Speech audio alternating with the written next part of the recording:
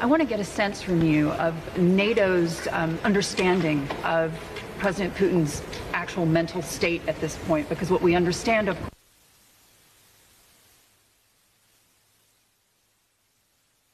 some defection, if you will.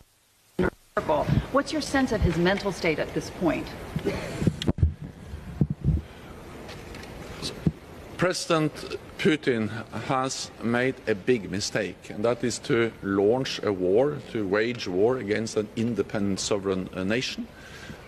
He has underestimated the strength of the Ukrainian people, the bravery of the Ukrainian people and the armed forces, and therefore they are also meeting much more resistance than they expected.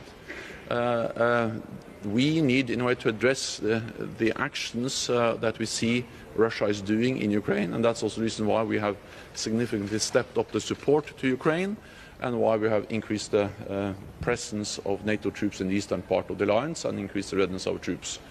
We do so to be able to respond and address any threat, any challenge to our security, and what kind of decisions and what kind of